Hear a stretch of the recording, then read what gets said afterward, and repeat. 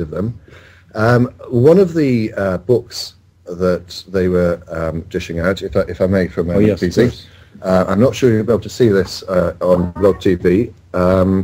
It is called The Man in the Red Underpants. It's not entirely clear who this is supposed to be, but I know that PZ has already posted on Farangula. I think you were under the impression that he was supposed to represent science. It's so badly written, it's hard to tell who he's supposed to represent. The first reference to the man in the red underpants that I found came on page 4 with the question, what would you do if a man in a pair of red underpants came knocking on your door saying he'd come to read the gas meter? But... And if that doesn't compel you to accept religion, what should?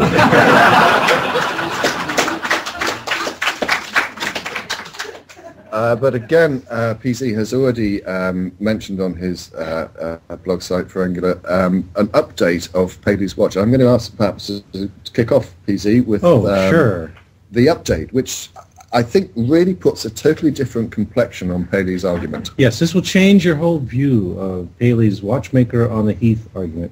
He says, now what if I told you that I was walking along in the desert of Arabia and picked up a mobile phone, which I found just lying there? You get it? Radical change. You know, heath is turned into a desert, and the watch is turned into a mobile phone. So he's definitely updated it for the future. And does the argument get any better? No, it does not get any better.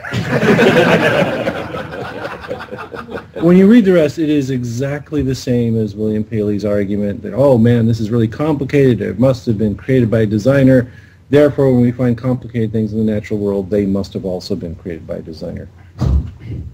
That's it. And it couldn't have been the product of reproduction that two mobile phones had mated and then produced another. And that there would be a variety of offspring of the mobile phones for like Nokia and Sprint and AT&T, and that they would diversify and spread out. No, that couldn't be that.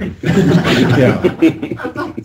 I've got somewhat ahead of myself, though, because what I was going to hopefully ask the panelists, PC, starting with you, you're, I don't mean this in an offensive way, you're a veteran of this sort of event. You've appeared at many.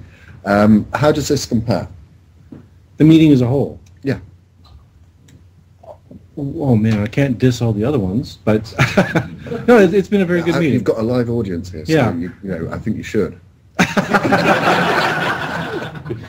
No. They paid €100 to be here. Where's my cut? Let them know that it was well invested. Yeah. No, it was a very good meeting. One of the big differences in this meeting and other meetings I've been to is this one tried to bring out the more participatory nature of the discussions by having more panel discussions where there were only a couple of the formal lectures where somebody stands up there and yells at you for an hour. Most of them were groups of little panel discussions of 4 people.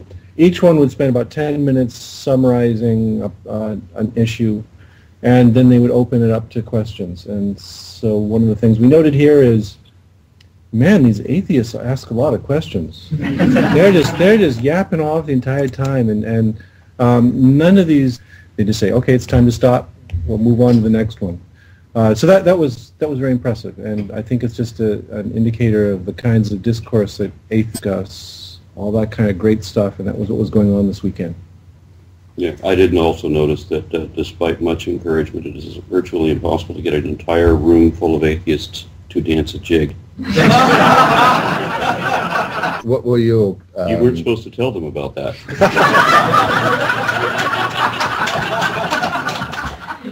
What stood out for you over the weekend, Aaron? I'm not. Sorry. It comes effortlessly for me. All right, Dr. Frank, what was the highlight of your weekend? I'd say being surrounded by so many interesting people, having intimate conversations with some of them, staying up till 6. Sorry, I'm trying to get some Skype calls coming in, and I'm not having the best of results with that. Is there anyone in the audience who wants to raise any issues, or should we carry on Muslim bashing?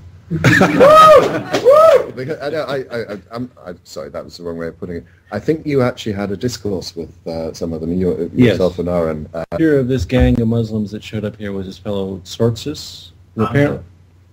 Hansa Sortsis or something, yeah. Anyway, he has a bit of a reputation around here. I will say that he was polite and well-mannered and also fairly glib. He was fairly intelligent in his conversations. I noticed, though, that as we were arguing, he got progressively more, I don't know how to describe this, you could just see him quivering as he continued the discussion, and I was kind of afraid he would explode at some point. Yes, but I had AronRA backing me up, so I was okay.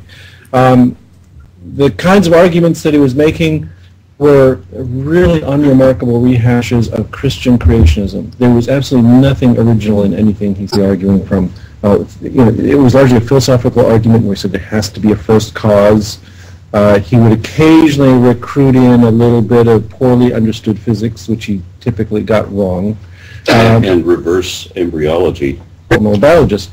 And they claim that the Qur'an has a very specific description of the embryology of humans that could not possibly have been known to Muhammad in his time. Which actually sets up an interesting conundrum, because most of our argument, what he'd say is, well, your empirical demands are you're addressing your complaints. And then when I turn around and ask them, okay, well, what's the evidence for your belief? They immediately trotted out empirical evidence that they claimed was good. And foremost among these are these claims about how the Qur'an describes various phenomena, like that the mountains have roots and that embryos go through developmental stages. Yeah. And what I did is, in my argument with him, I explained that, first of all, the descriptions of embryology in the Qur'an are very, very poor. They're very vague. That, for instance, when you look in the Qur'an at their description of embryology, they've got 2 stages. And one stage looks like a clot of blood, and the other stage looks like a chewed piece of gum. That's the level of description we have here. And also, the other interesting thing about the descriptions in the Qur'an is that they actually correspond fairly well to the kinds of descriptions that you find in the common medical and scientific literature of the era. That at the time of Muhammad, of course, doctors would have received training in the books of Galen and Aristotle and Hippocrates. And it was basically the same story as Aristotle, Galen. But what this is obviously indicating is the most rational way to interpret this is that Muhammad was receiving information from the doctors and most of the parts that were wrong he was getting, but sorts of it and ignorant at this time that they couldn't possibly know anything. That, I got isolated from everybody else, and that's why it's so magical that he generates a description that resembles. At the time of Muhammad was part of a trading cartel, backward place, but at the same time it was trained in the courts of North Africa and Egypt and places like that were actually quite scholarly and educated. So that was no excuse at all. Also, it ignores the fact that some of the claims that sperm comes from a place between the ribs and the back, which we know better as kidneys. So kidneys produce sperm is the message from the Qur'an. Ideas from East and West. It's also wrong, of course. No, kidneys do not produce sperm. That's the role of the testes, which they had, excuse me. Yes. Yeah, and at that time they had some primitive ideas what your testes are for. According to the science of the 7th century, is they were little counterweights to hold open the ducts that allowed sperm to. Yes, that's what they claim they're for. And of course that's also wrong, right? But that's in the Qur'an, and no, sources didn't happen to mention that this information was not acquired by divine revelation, because presumably Allah knows the right answer. No. It's a brave assumption. Aaron, what was your experience with them? My experience was from some other scientist, I didn't catch the name, but they said that he's an embryologist when PZ says, well, he's wrong. Well, he's an embryologist. That's his field. And PZ said, it's mine, too. And they stopped and they said, it is?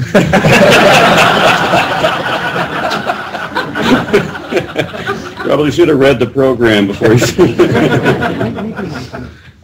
probably the highlight for me on this was that PZ was doing very well, but of course in all of these discussions, it's not about the content. It's about trying to confuse your opponent so that your opponent can't make an intelligible argument. Thank you very much. Finally, somebody said that. Yes. Finally. So they use rapid fire nonsense and idiocy, and maybe they don't see it as idiocy. Somehow to them it sounds logical, and I apologize. I know people think I'm confrontational. I'm wearing this because of last week's show when everybody gave me all that hell for being rude to that other guy that refused to answer questions.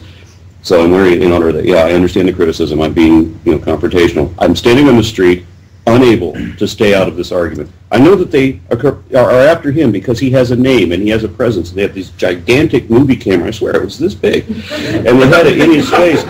And I'm steaming as I'm standing in the street. I want into this fight. Tag team. I had exactly the same conversation on the Friday. So I was the guy with the baggage that they were referring to. Can I just pose you that? I hope people on board, can you just check? Can people hear the comments from the audience? Can you hear the comments from the audience? If not, I'll just repeat them. Okay. No, they cannot. Okay. And your point was you had the similar conversation with them. Exactly the same conversation. Yeah. So far as I understand it, there doesn't seem to be a significant difference between what they're saying and what, for example, Ray Comfort is saying. I mean, they put a different spin on it. Sartis is a little more polished. Comfort is a clown. But what was interesting is that, as I don't just 1 second, Aaron, I think you've got your mic on now. Okay, I turned it on because I thought it would help. I thought that would help. Don't try and help, Aaron. Okay, but anyway, as was mentioned, that their intent was to sow confusion, as you just mentioned, as an audience member over here just mentioned. That what would happen is I would be making this argument, I'd be saying these things about embryology, for instance, and all of a sudden, Sartis would stop and spew out a bunch of philosophical gobbledygook about Kant or whatever, just rattle off this stuff, bring everything to a halt, stop me from talking about the empirical evidence for my side. The other tactic he used was if I was talking about embryology, was just starting to make progress and getting this across to him, he'd immediately switch to something and say, well, what about the roots of the mountains? It's predicted in the Qur'an. And this is classic creationist maneuver, is change the subject whenever something is going wrong with your argument. And we'll come to you, we'll take questions, but rather than just having interruptions. And because it's a family show, I do want to emphasize that when PZ said Kant, that's spelt with a K. Yes, the German philosopher Kant. Yes, okay. Dr. Frank. Family show. Yeah, well,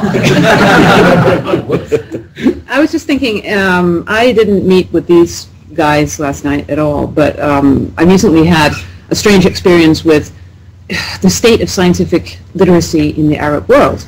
I wrote a book a couple years ago called Minefield, which is a book about brain science and how brain science might change the way that we look at ourselves as human beings and so on. Very interesting book. It was translated into various languages, and it was bought by Arab Scientific, which is based in Lebanon, I think. And suddenly they sent the contract back with a little note saying, oh, we've read this now, and we can't possibly publish this. Because there's a chapter on what we know about religion and the brain. And temporal lobe epilepsy will bring on religious experiences and stuff like that. And I think I mentioned that it's possible that Muhammad's revelations actually came, under, epileptic seizures in the temporal lobes. So they can't even publish something like this for such a remark. And it's a book about science. This is really disheartening, I think. And in a time when, the Arab world is apparently politically moving on, I'm wondering how long this is going to go on there. Mm-hmm. Kind of scary, I think.